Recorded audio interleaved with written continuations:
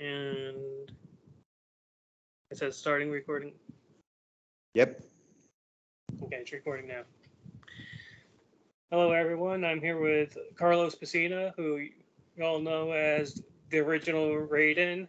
He was also the voice of Bo Raicho in Mortal Kombat Deception, and he was also mocap in Mortal Kombat Deadly Alliance and Mortal Kombat Armageddon, and was also I think the martial arts board like coordinator or something like that for the other games, like supervisor. Yeah, hi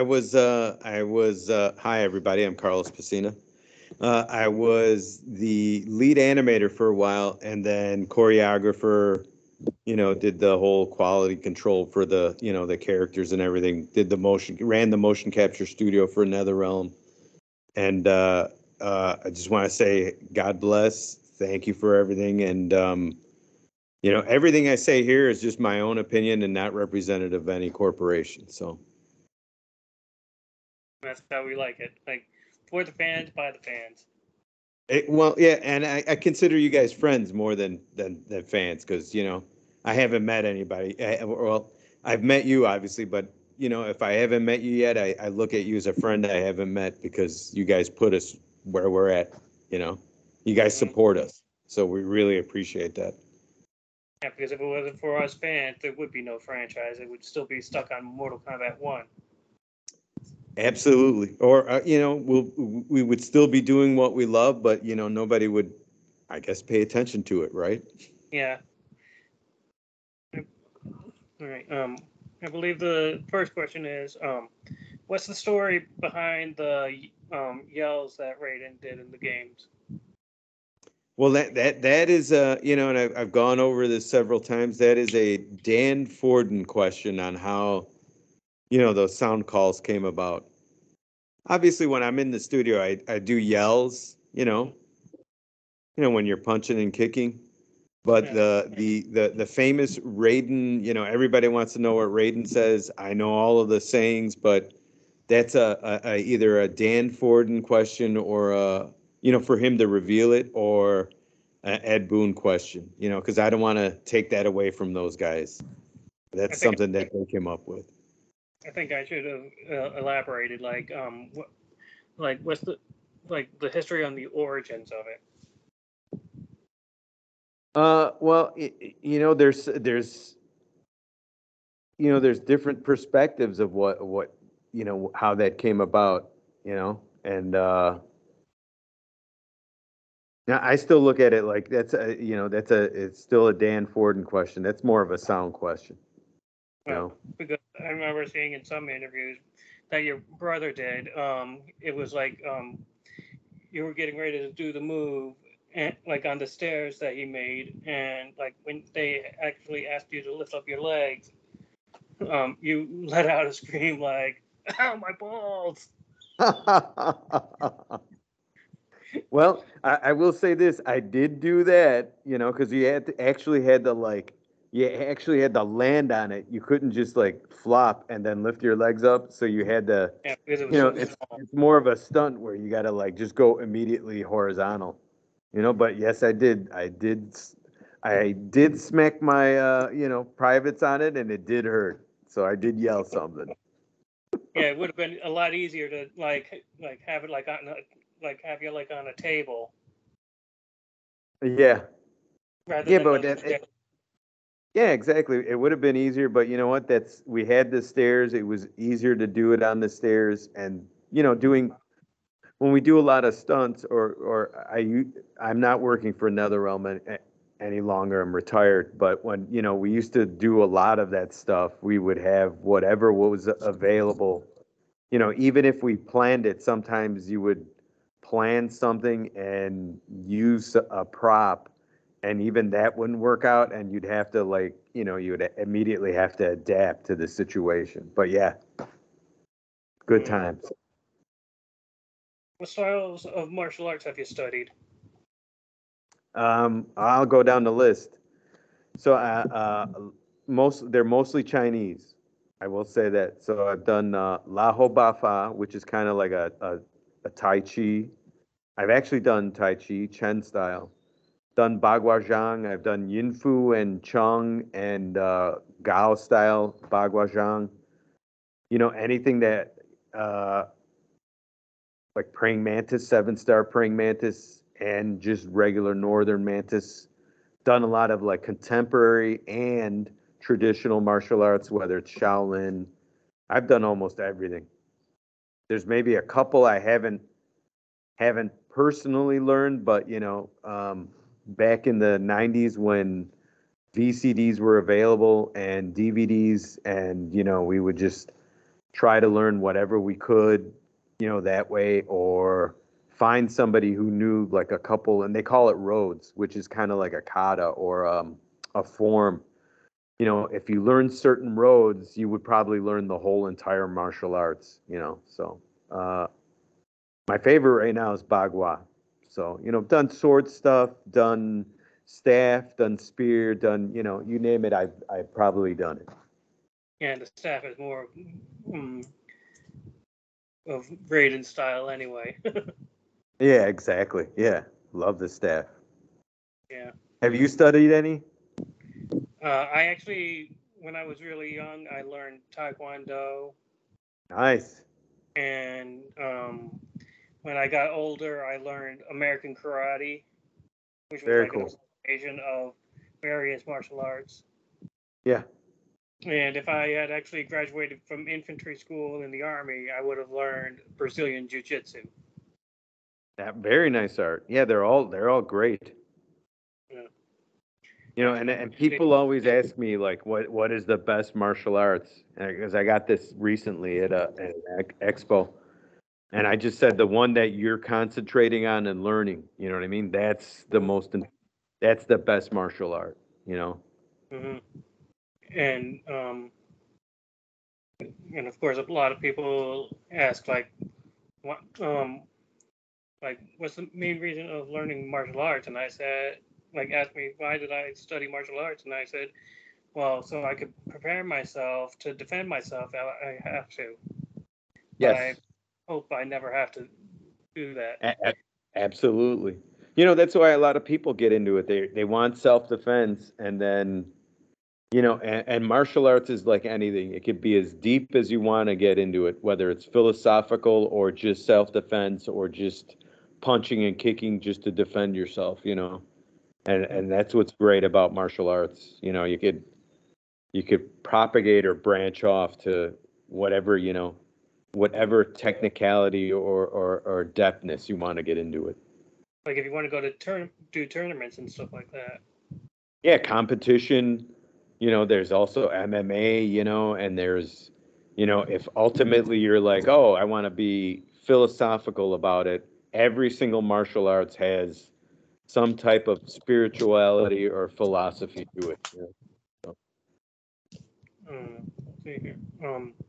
Why wasn't Raiden in Mortal Kombat 3 or Ultimate Mortal Kombat 3? well, that would be a John and Ed question, but ultimately I started working at Midway during that time, and it's like it's almost the same reason that Sonya might have been not, and this is just an assumption on my part, or speculation. It's just like why Sonya wasn't in two, more or less, to an extent, you know. Yeah.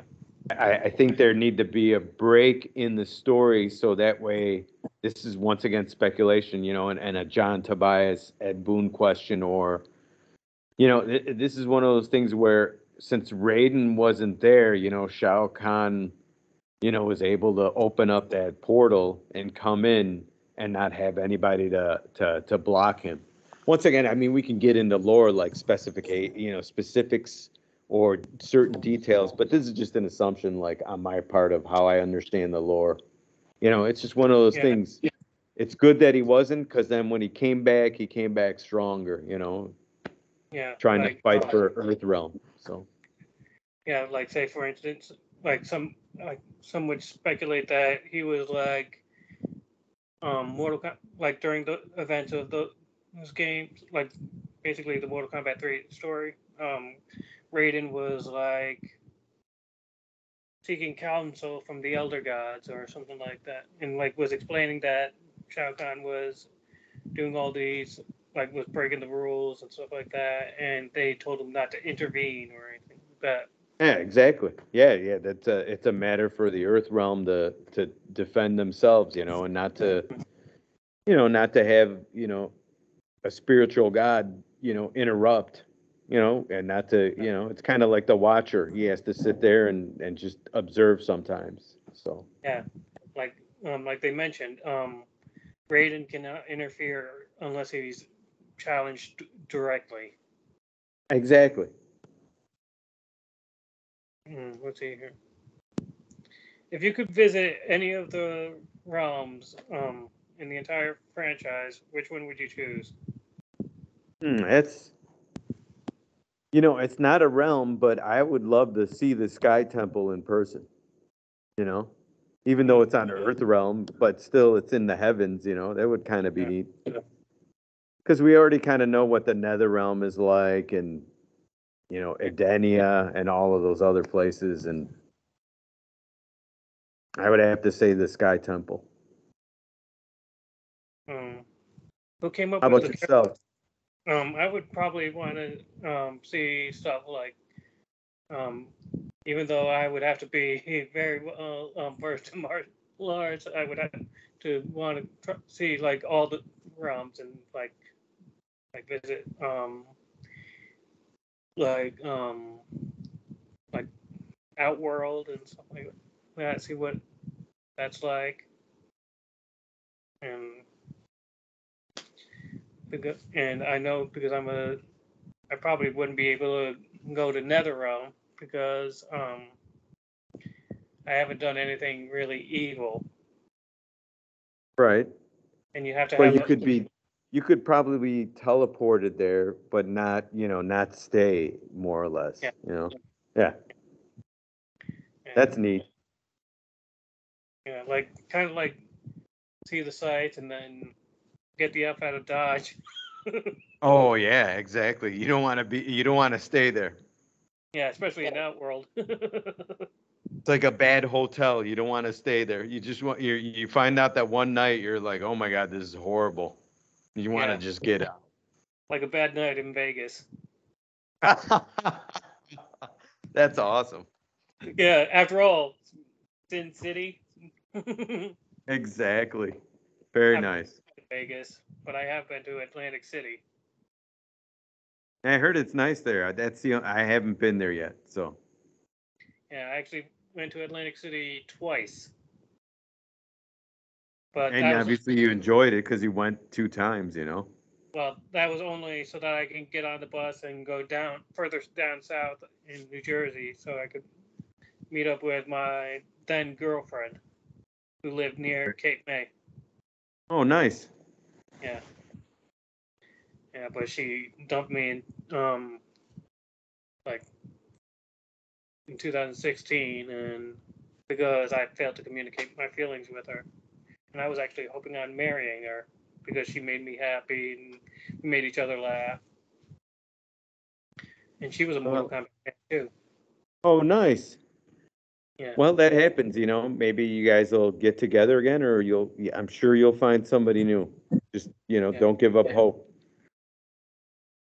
Let's see here. Who came up with the character of mocap?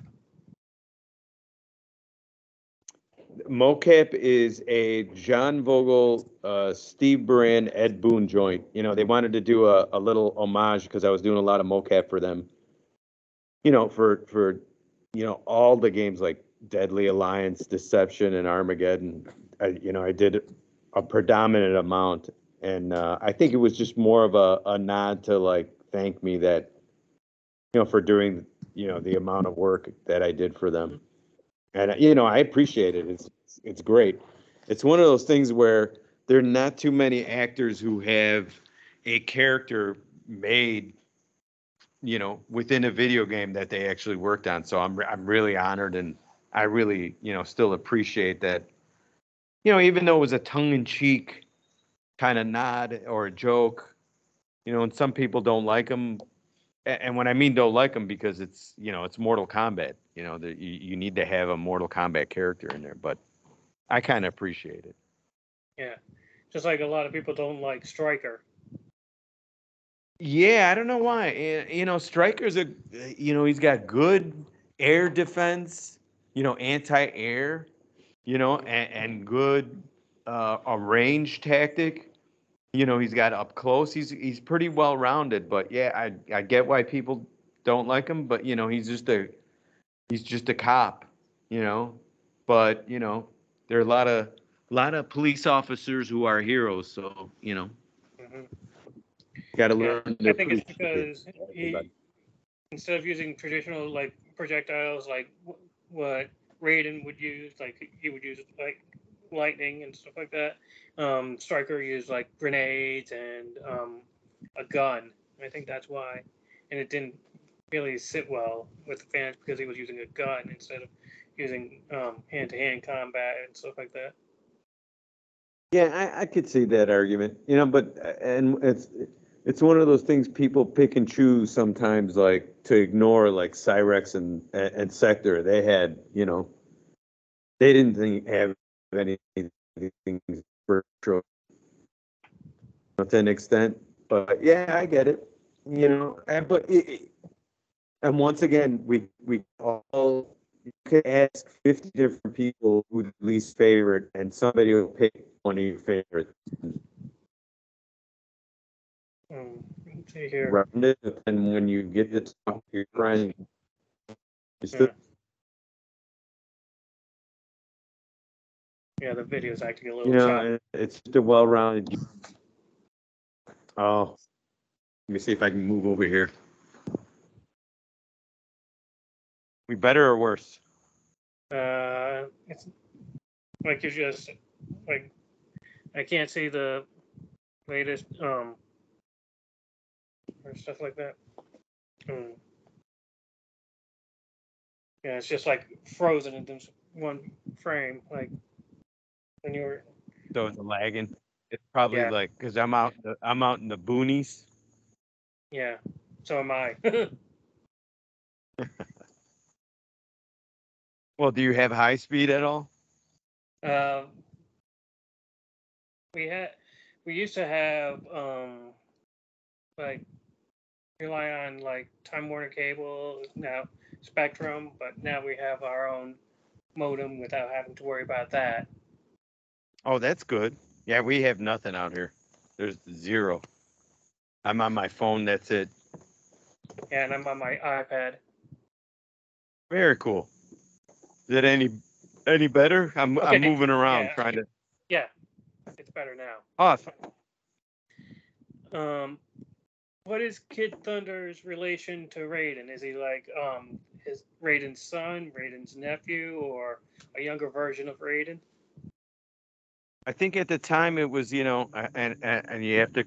Somebody out there will know the lore, but I think it was a John Vogel, joint, and he just shrunk Raiden to get that whole baby deformed, anime style, Hmm. and it turned into, Kid Thunder is like somebody related to Raiden.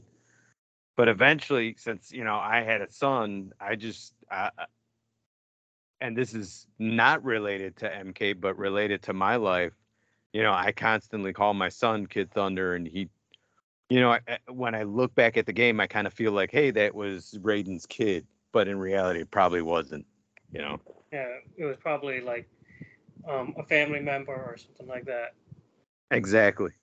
Yeah, just somebody related to Raiden. But it's pretty funny. I love the whole, like, the sound call and everything. So Yeah. Um, did your son portray Kid Thunder for Mortal Kombat 2? no, he did do some motion capture stuff for us. By he wasn't born until like 2001. Oh. You know, so Um, what do you like the most about being a part of the franchise? um, Because I was so close to the franchise, I would say, just everything like motion capture, all of it, being able to to give consistency for all the people who love the game, you know. Hmm. Um, who do you think portrayed Raiden the best in the shows and movies? Out of all of them, I actually like Christopher Lambert the best. It's just because I grew up in the '80s and '90s, and I feel like he did the best job. And plus, who doesn't like Highlander and Exactly. all the other movies he did, just growing Fortress. up in the '80s and having somebody, portray the character that you played as well is just, that to me, I appreciated it doing that. Yeah, and he would later on um, lend his voice and likeness in Mortal Kombat 11. Yes. Yeah. I bet Which was that was awesome. awesome to see. I wish I could have been there. They did all that stuff in Burbank, most of the sound stuff. So, meaning if it was like a star or a well-known actor, it's probably done in Burbank. They might have had him in NRS, but we were always busy motion capturing, so I never had any free time. And I know Kerry Tagawa, who's known as Shang Tsung, was at NRS. Yes, I didn't get to meet him, but heard he was a fantastic guy to work with. Yeah, I actually talked to him in 2011 um, on the phone, and later on we actually had a video chat that same year. But this was before I even thought of this project. And he was really a nice guy, and he told me that like I asked him a few questions like about the um, coat that he wore in the movie, and he said that he doesn't own that, and like that was sold. And he also mentioned that it was really heavy to wear. Oh yeah, Yeah, I can relate because I actually have a leather trench coat, and that's pretty heavy. yeah, they get pretty heavy, with all the padding and everything. They gotta. I could see that, but you know what? He a great actor, and he didn't complain about it, and just did his lines and Yeah, did a great job. yep, yep, just shrugged it off. Exactly. Yeah, unlike Jean Claude Van Damme when he was the original Predator, like he would complain that like it's too hot to wear this outfit, and like later on left the project, and Kevin Peter Hall later on went to be the Predator. Yeah, and to Van Damme's defense, he's got to wear a full latex suit, and it's probably super hot. I get it. Yeah, because it was filmed in Mexico. Well, it does get humid down there, Yeah, so, yeah, I but know. I was there once. yeah. Yeah, I was actually in Texas, and then we went like my father, former foster brother, and I. We went to San Antonio, and then we decided to visit a friend of my father's who actually had one of his kids has a place in Brownsville, and then we went to visit them down there. We have family in Brownsville. And we then traveled across the border in a rental car, which was a big no-no. Oh yeah. But yeah, we walked around, um, seeing the sights, like just across the border, like one of the border towns, and like didn't go deep into Mexico. But Back then it's probably pretty safe. Now I don't know. I haven't been down there. I'm sure certain areas are safe, but it's like the United States. Some places are safe, some aren't. mm-hmm. How it is. And I also saw some people homeless and struggling, and I actually um, asked my father if I could give them some money to help them. And I actually gave them some money. That's good. You're a good Samaritan for doing that. So Mhm. that's a blessing that they had somebody like you to do that. Yeah, because I don't like seeing people homeless and stuff like that. I guess I get that behavior from my late great grandfather because he would actually donate money and stuff like that to notable, like some charities and stuff like that. Right. And he Well, would that's also good. give some money to some homeless people that he would see out on the streets. And um, I guess I picked that up from him. Well, it's good to give to charity. You have to give back. If you make a little, obviously, I understand why, some people can't give too much, and Hmm. it's good to give every now and then to unfortunate people. Yeah. Yeah, my father does that now. Nice. Hmm. Got a good family. Yeah.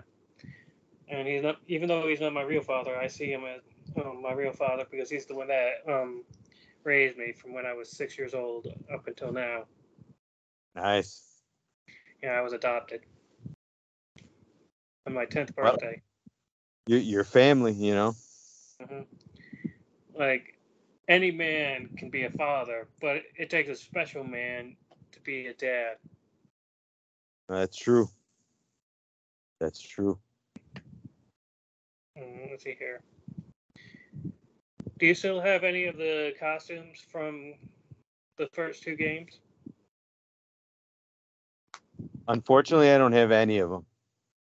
Yeah, I wish. and we all know that the hat was destroyed when you were doing a stunt in Mortal Kombat 2. Yeah, the first hit got crushed. You know, Yeah. and something, and there was like an inkling in the back of your head. You don't want it to happen, but you're like, man, we should just have, and John did have backup ones, but you know, Hmm. that's unfortunate. That was on my part. I should have did the stunt better, and then it would have got crushed. So, Yeah. Well, gotta we do. all are mistakes. Yeah, exactly. Let's see here.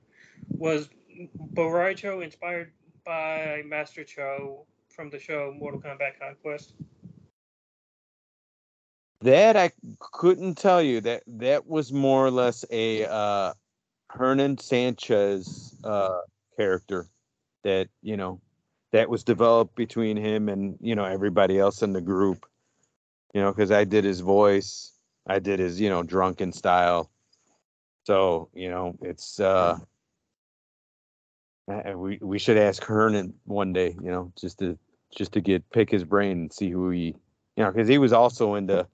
It seems like everybody on the team had like we all had something, not that we would focus on, I like martial arts movies. So did Lewis. So did everybody else. John Bogle, Ed, you know, and Hernan was the same way. He liked martial arts movies. So it's possible. And Hernan would later on do like the announcer voice and stuff like that for like Yeah, Mortal he Kombat did it. 4. Yeah, did that The movie. landmark, iconic, sound for the new games, which is great. Hmm. Well, that's all the questions that I have. Um, Thanks for doing this interview, Carlos. Brian, thank you. I really appreciate the time and the blessings you've given to all of us being able to do something like this. I really appreciate it. Yeah, I do it for the fans and like being a big fan myself. Hmm. Yeah, exactly. Plus, we talk a lot on Facebook and on Instagram. It's great touching base. Yeah, and it's also a good way so that the future generations can understand like what it was like, Exactly. Yeah, to so learn that the it's not history. lost. Yes, exactly. And you're doing a great job. Thank you for those. Those were really great questions. Thank you. Okay, I'm gonna stop the recording.